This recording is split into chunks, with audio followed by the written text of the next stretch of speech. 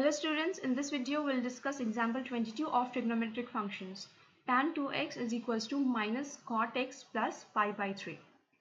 As we know, we have the theta relation for sin theta is equals to sin y, cos theta is equals to cos y, and tan theta is equals to tan y. We don't have any theta relations for tan theta is equals to cot y. In order to make the given equation in the form of tan theta is equals to tan y, we need to convert the cot into tan.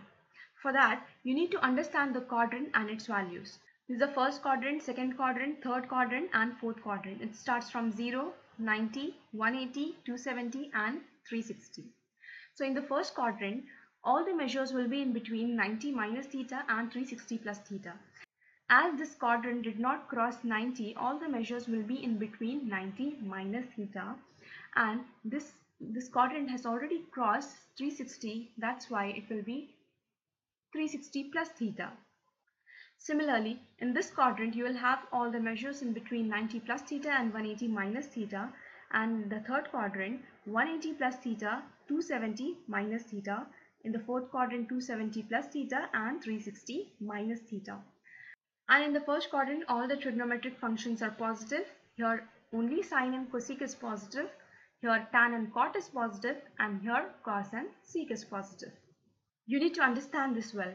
And for 90 and 270 values, trigonometric functions will change from sine to cos, tan to cot, and sec to cosec. For example, sine 90 plus theta is equals to cos theta. As we have 90 here, the sine will convert to cos theta. And the sine in the second quadrant is positive, isn't it? That's why you have a positive cos theta here. Understanding me, right? Therefore, tan 90 plus theta is equals to minus cot theta. As you have 90 here, the tan will convert to cot. And 90 plus theta is in the second quadrant. And in the second quadrant, the tan is negative. That's why you have a negative sign here. So tan 90 plus theta minus cos theta, we can also write it as minus cos theta is equals to tan 90 plus theta. So this minus cot theta will be tan 90 plus theta. Understanding me, right? 90 is nothing but pi by 2. So the minus cot theta will be tan 90 plus theta. Compare this and see. Minus cot theta is equals to tan 90 plus theta. That is minus cot theta is equals to tan 90 plus theta. This whole term is theta. That is x plus pi by 3 is theta.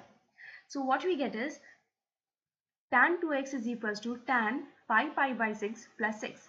When I add this pi by 2 and pi by 3, I get 5 pi by 6 and plus x. So now this equation is in the form of tan theta is equals to tan y. This here 2x will be theta and this whole term will be y. That's why tan theta is equals to tan y. For tan theta is equals to tan y, we have a relation theta is equals to n pi plus y. So what is theta here? 2x n pi plus y. What is y? Y is 5 pi by 6 plus x. So now I take this x on the other side of the equation, that is 2x minus x, that is n pi plus 5 pi by 6. So 2x minus x is x and n pi plus 5 pi by 6, where n belongs to integers. So this is the general equation of this equation. That's all. Thank you students. If you have any questions, let me know in comments below. Thank you.